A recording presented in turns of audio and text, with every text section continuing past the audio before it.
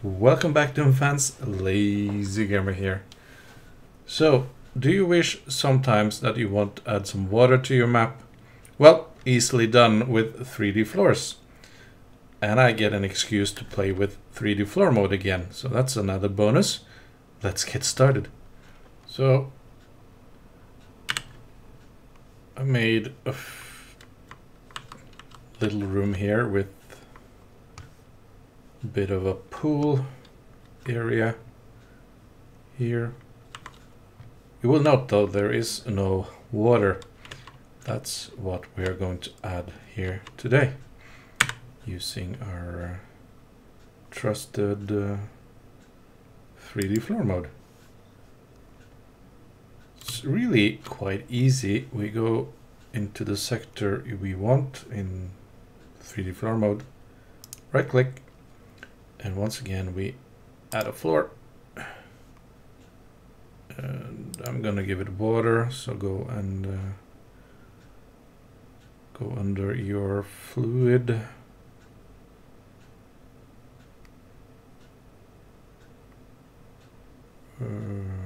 sorting here somewhere, liquids, sorry, and just select the water texture of choice, and I want it to be -10, so it's not at the top, and it is -128. I think that's about right. That's the depth of the pool, as it were. The only thing we need to do is make this not solid but swimmable.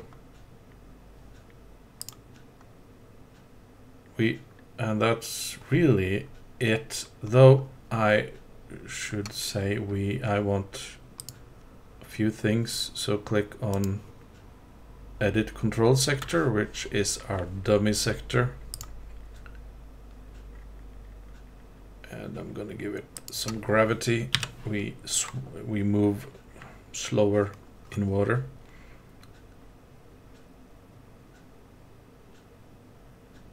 And that's actually not much as far as I'm aware. And I'm gonna go to color, and let's give it a medium light.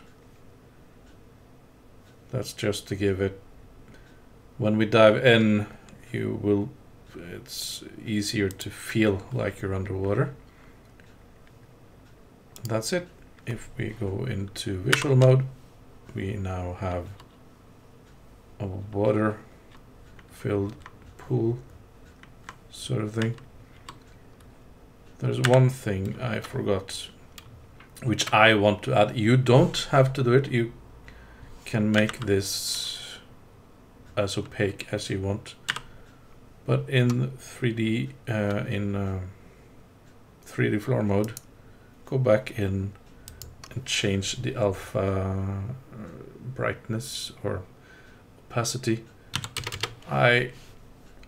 200. You can make it as opaque as you want, but I want to water, I feel, should be slightly transparent. Underwater it won't matter that much, but it's fine. So